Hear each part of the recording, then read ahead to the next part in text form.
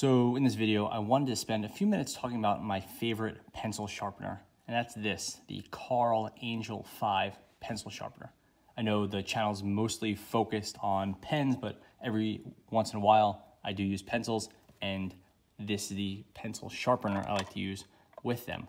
The Angel is a pretty standard sharpener. Like if you're shopping around, you will see this one at any fine stationery retailer, and it's pretty affordable. MSRP is about $28, $29, but you can buy it for like maybe $17, $20, right around there. And it's available not only at specialty retailers, but also Amazon and some other places like that. So it's called the Carl, and that's the company. The Angel-5 is the model. Carl makes other products. This is just my favorite. I believe it's their most popular product, definitely their most acclaimed. The company's been around since 1960, which is great to see. I believe it's an American brand, but the sharpener is made or manufactured in China. So it's a steel body, which is nice to see. It has a spring-loaded front plate that kind of forces the pencil in, which is important. We'll get into that in a second. It's called an auto feed.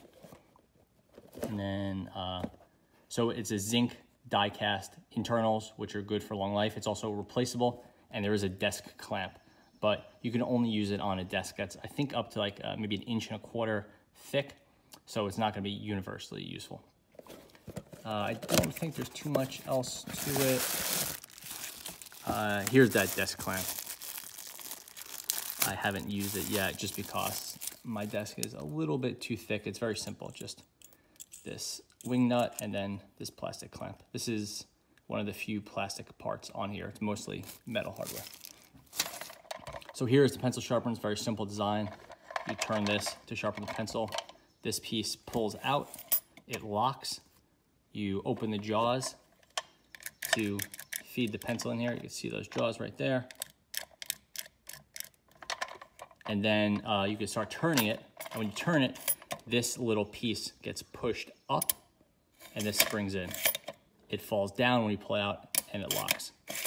So you could push it like this, but you don't have to, because when you turn it and hit the top point or near the top point, it gets triggered. So that's pretty cool. All metal hardware. You can see the little kind of, I guess they're not rivets. It's little like a little pop weld or something like that, or maybe just like clamped together to hold the steel together. Here are the two little places where the those arms go in and out. And then metal arm, plastic spinny deal, plastic container, and not too much else to it. It's Carl Manufacturing USA Inc. That's the company. I thought it was made in the US, but it's actually made in China. And that is clear as per the packaging. So let's just see how it operates, and then we will get into sort of some of the insides. I have right here a kind of standard Dixon Ticonderoga.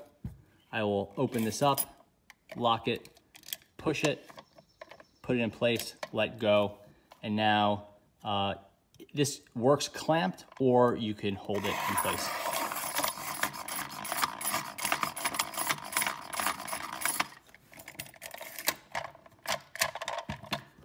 So that pencil is already pretty sharp. So let's see how it goes.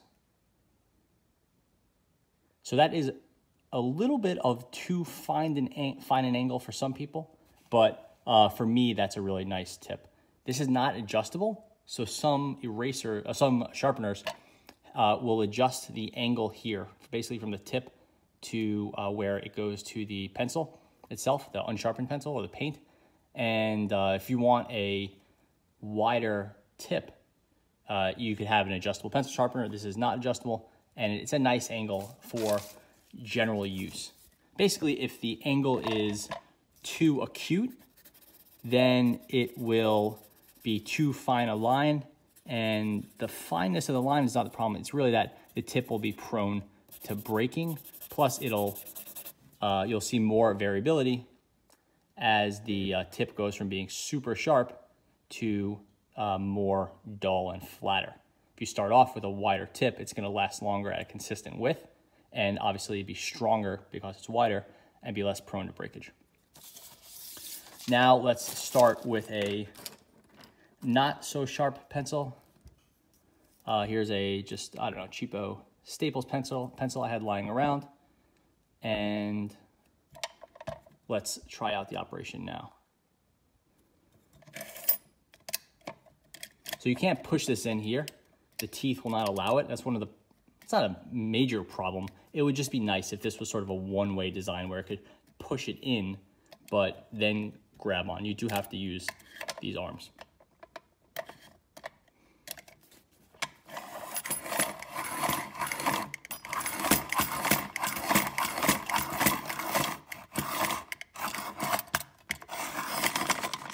So that was about 13 turns. It looked a little awkward just because I was trying to count the turns, and I have a camera in front of me. It's actually very easy to turn this.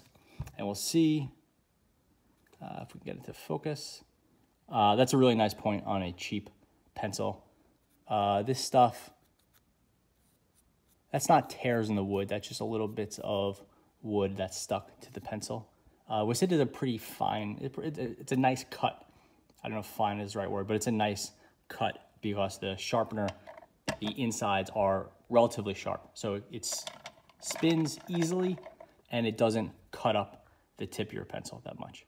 So I will say that one of the problems with a design like this is that the teeth here that grip on the pencil can damage the pencil. Not can, they will damage the pencil. So sometimes you'll buy a $5 Cran d'Ache, really nice pencil. You'll be excited, you'll get it going, you'll sharpen it with your cool new sharpener, and what happens is it bites into the wood. And I'll exaggerate it right now just to prove my point, but you'll see what happens. And that could be worse or better depending on the hardness of the wood or the pencil. Not the hardness of the lead, right, which that's in the inside, but the hardness of the wood. And basically it's this tooth action is spring-loaded and it's biting down on the pencil. So, and I'll pull this back, you could hear it a little bit, crunching on the pencil. Sharpen it, whatever. And now those little teeth marks, that's it's 2 right there, 2 right there, and 2 right there, because it's a 3-blade design. You can see 1, 2, 3, 4, 5, 6 little teeth. I mean, there's 9 teeth, but only 6 that are in contact with the pencil. Those are biting into the pencil, and they're gonna create those little tooth marks. They won't generally be this bad, right? Because I forced it, but we could see how they would look like normally. We'll go a little bit up from the Dixon D. I didn't apply any pressure.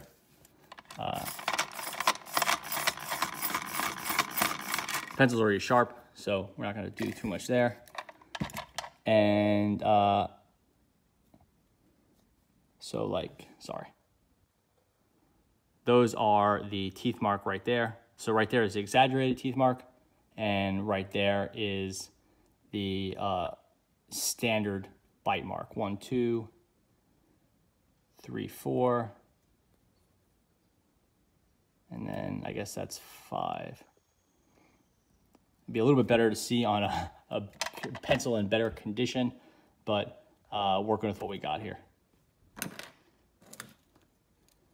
Try it again, just let's try it with a fresh pencil. So it's sliding a little bit, that's prone to happening, but eventually it does grab hold. Teeth mark are here. And you could see where it slid on the pencil. It slid along that line, and then it grabbed it right here. Slide and grab, slide, and I don't think that's it. I think that's a existing wear mark. And then slide and grab. So this is, like I said, this is just a cheap, kind of Staples brand pencil. It's not maybe the example, a perfect example of how this is gonna go against a nicer pencil, but you could see the point. Now we will see what cleaning looks like. It's very simple. You push this tray out. Here is shavings. They're really nice, they're really fine, and I don't think that's too important, except as a indicator that it's a really sharp blade, and each revolution it's not taking off much. So you're getting this really nice, fine shaving, which is not damaging the pencil. It's these little, very pleasant, twisty curls. So that's really nice to see. To open this up, either to repair it or replace the blade, you're going to turn this piece right here and pull out the chuck and the blades. This is all die-cast zinc, so that means it's made well and it should stay sharp for a reasonable amount of time. It's this single blade here and this zinc hardware here. It's a very simple mechanism. So basically just you turn this and this blade part spins on these gears. It's a direct drive, so like this piece is being driven by this, and the whole thing is spinning on this arm. There's no extra gears in here. It's a 1-to-1, which it's a direct fit. So there's really not too much to break, which is nice to see. There's not like some sort of gear set in there. They're creating some sort of clever ratios or anything like that. It's just a single turning piece. To fix it up, to put it back together, you just put it straight in. You line up this little piece right here, push it in, and lock it down, and that's it, and we're good to go. This piece fits in nicely, and it can't push through. It is something in there holds it back. I think there's a little, this little like ledge right here holds this, so you can't push it through. Can push this way. Nothing's holding it in place, which is not a big deal, so it doesn't rattle loose, but one of the issues is that nothing stops it from pulling out. So technically you could, like, I don't know, you might leave it right here and then drop it. It could fall out on its own, but once it's here, it sort of clicks into shape right here. It clicks into place right there, and it fits in nicely. So it doesn't rattle loose, which is definitely would be a major problem. So it's in quite well. You push it from the back, and now it will like move around pretty freely. And there should be another point which at here where it's hesitant to come out. You need to turn it or push it up and do something like that, but it doesn't have that. So not a huge deal, but that'd be nice to see. So yeah, that is the Carl Angel-5 pencil sharpener. It's my pick as my favorite pencil sharpener and my go-to, and the one I recommend. It's made really well. It's fun to use, and you could have it for under 20 bucks, and you'll have, I don't know about a lifetime, but many, many months of sharpening pencils. Thanks for watching.